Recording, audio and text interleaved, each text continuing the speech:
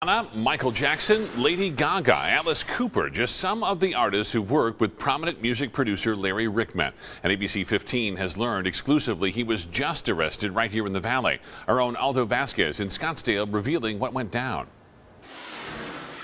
Aftermaster Studios right here in Scottsdale is where Larry Rickman produces some of the biggest hits in music. Tonight, he's hearing a different tune after police placed him in handcuffs over the weekend following a dispute with his wife. The mega music producer now facing assault charges after what went down at his house last Friday. When we got there, we contacted a couple, an older couple that had been arguing and had a dispute.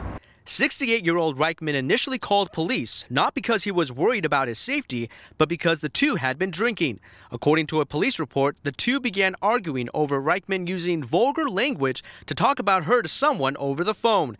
He later told police he never touched her or did anything weird. But in the police report, that's not what happened, according to the woman. She claims Rickman became angry, smashed her cell phone, and chased her around the house, knocking her to the ground several times. There were visible injuries that the officers notated in their report. While in handcuffs, Rickman even threatened a police officer for being, quote, rude and wrong, and said, quote, his arrest would be all over TMZ. Moments ago, Rickman did reach out to me over email saying, quote, he was the one who called the police because a dispute was getting out of hand, and claims that the majority of domestic dispute calls to police in Scottsdale result in the arrest of the man out of an abundance of caution.